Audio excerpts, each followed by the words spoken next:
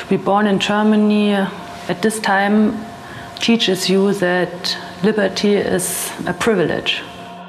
I would say I'm an anti-war photographer, because with my work I want to stop this, and this is what I want to do. It's my goal to cherish the creators who never are in the public, who never have a voice, and these are often women, because they keep the life going.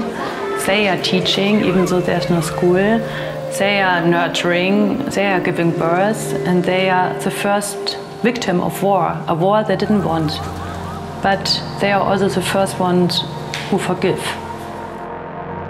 Journalism is privileged to do. It has a great impact because it changes the way you think about other people.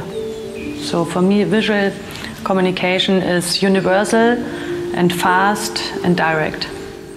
We went through a no man's land to the kingdom of a warlord, but I was not really interested in the warlord. I was interested in the woman. That's her, this Justine Lavie, and these women. They are mothers and murderers, and this was just very disturbing for me, because the traditional role of a woman is to give life and not to take life. I respect their culture and I respect the people I'm talking to, and then they respect me.